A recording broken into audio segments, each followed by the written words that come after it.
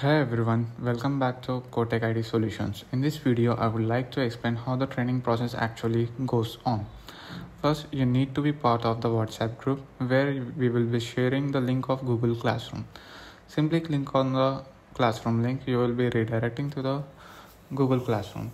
Here you will find an option of join class. Sometimes it might be given as to enter class code, which we have already provided in the WhatsApp group. Just simply copy paste the code and enter it where the section is required. So this is a page how it looks when we join the classroom. Here on the top you will find an option of stream, classwork and people. Click on classwork. You will be finding some pre-recorded or previously uploaded videos in the classroom. So here are the earlier videos which are released. So here you can see Frontend Development Module 1. I suggest you to go through the serial wise which will clear all your concepts without any doubts. So firstly, open the YouTube video, watch whole video.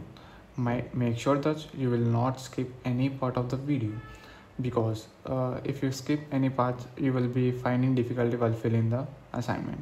So let us complete the video first. I will skip the video as okay, let us skip the video. Next you will find assignment. Click on the assignment. You will be redirecting to the assignment page, and hence you will find an intern ID here. This is the most important thing. So intern ID will be providing through WhatsApp. Our one of our mentor will be providing you the intern ID. So this is very important thing for every intern. So I will enter an intern ID. Let us skip the part of whole assignment. I will enter all the answers one by one. So you can do it once you watch the video. So I will skip it here. After filling the form, I have an option of submit, which basically clicking on submit, the form will be submitted.